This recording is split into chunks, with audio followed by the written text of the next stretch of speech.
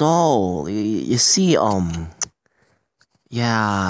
Pokemon Red kind of like just decided to quit on itself because, like, life kind of sucks. As you can see, I have a different Game Boy emulator now. And well, when I released a video saying that, Pokemon Red's dead, I'm sorry guys, we'll do it, and Kirby was the only thing that actually succeeded. Yeah.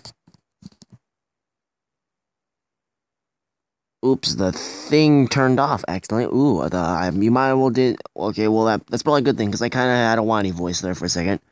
Anyways, and if you somehow heard it, well, shit. Anyways, yeah, last in the video, I said the only game I legitimately completed on the channel was a Kirby game, Kirby's Nightmare in Dreamland to be specific, and every other game after that just decided to kill itself because maybe it's because they don't like being on a crappy phone. So yeah, I kind of hinted at, yes, we are playing a Kirby game, and yes, we're gonna beat this one, mostly because it's Kirby's Dream Land. This is the first Kirby game ever made by HAL Laboratory Inc. in 1992. Personally, it is one of, not like my favorite game. I own the physical copy, and it's good for like a little while. It's like I'll play it like when I'm like kind of bored and just kind of want to play something fun, and it gets the job done. But it is known to be a very short game. Yeah. Anyways, there are exactly 5 levels in this game with bonus stuff later. So you know what? We're gonna let's play this starting right now. And yes, these are gonna be actually very short videos.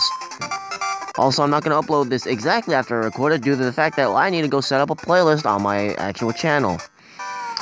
I should also list the last 5 Let's Plays as failed, and the first one completed. Yeah, the complete record is probably not going to be that good since I'm using phone emulators.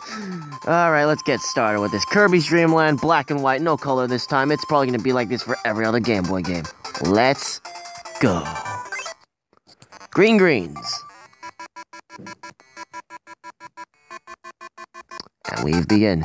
Anyways, like in the last Kirby game, you can jump. You can swallow. I accidentally put this wrong. The B looks like an A for some reason. Like, the B legitimately kind of looks like an A. But anyways, you can jump. You can suck. You can move. You can fly. With up. This time making it slightly more annoying. Anyways.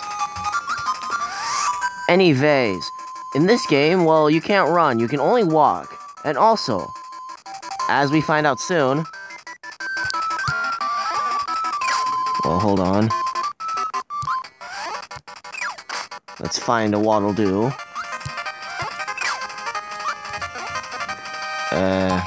First, game, please. Okay, a Cappy. I might have to switch up this button combination soon. Anyways, you can go into doors. And well, this introduces... Well, doors. Okay, hold on. Yeah, let's, do something 1 second. Yeah, I'm gonna record this. I like this controller, to be honest. It's very, very cool. We're gonna do this. Yeah. And now let's go. Yeah, this is a lot better. Anyways, you can't double tap to run, which kind of sucks, but hey, this was the first game. It's not supposed to be gloriously better. Anyways, let's move on, and well, welcome to Greens, one of the first level ever made for Kirby, and has one of the most iconic themes in the world, and also Warp Stars. This game is very simple. It's for the, I guess I don't know,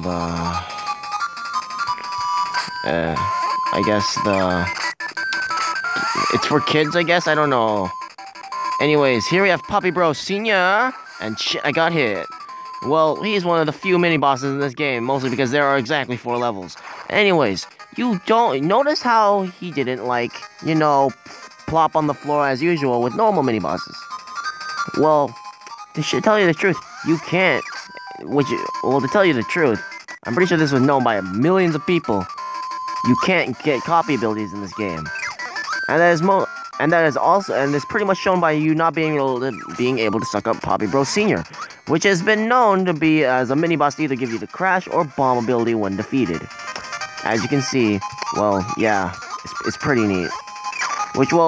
But luckily there are actually other power-ups in this game that you can take use of, which I guess is okay when there's no copy abilities. It's not that bad that there aren't as many. I mean, like, the power-ups in this game are usually like just special novelties for certain levels, but when they appear, they're really fun to use. Anyways, let's go into this tree.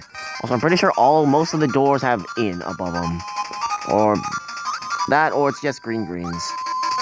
Did I say these videos are gonna be freaking short? Because this level is almost done, to be honest. Anyways, jump. Anyways, out here, nothing. Also, I just realized Kirby in Kirby's Dream Land, he looks more ovally when he's puffed up instead of his more circular design in future games.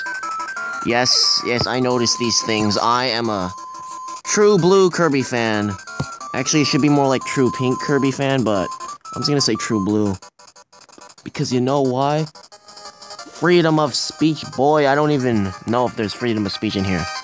Oh yeah, and the story. I should probably explain that, because, like, this game doesn't really explain stories. Also, Maximum Tomato, pretty much the only other food item in this game besides the energy drinks. Anyways, as I was saying, the story in this game.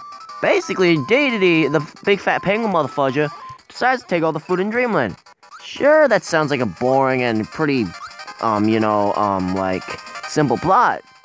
But if you take all the food in a land, like, I mean, he actually means, like, all the food. Well, that kind of means, like, you're gonna starve basically everyone. Which, I mean, like, when you think it like that way, you actually realize Dedede is kind of an asshole and must be stopped. Like, all these creatures I'm killing are gonna starve if I don't do something. Okay, maybe not the dead ones. I mean, like, they dead, so they don't need food. Mostly because, like, well, yeah, they won't need food because they're dead. But Kirby needs food, and when all the food in the world has been taken by some greedy ass penguin, yeah, we need that food like now. Also, you can't slide when pressing down in a B. You can only crouch. And let's go. And here's the most underrated and unused boss music in the Kirby series. The Dreamland 1 music. It is pretty good. Dun dun dun dun dun dun dun dun.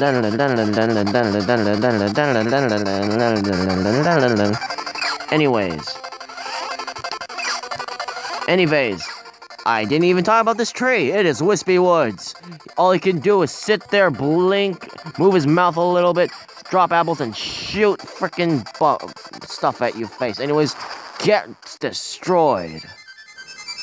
Anyways, let me just talk about the boss music. Very underrated. I think it's only been remixed like once. Well, every other boss thing has been remixed like tenfold. Anyways, let's move on from this underrated boss music and collect this star. While Wispy cries a great tear.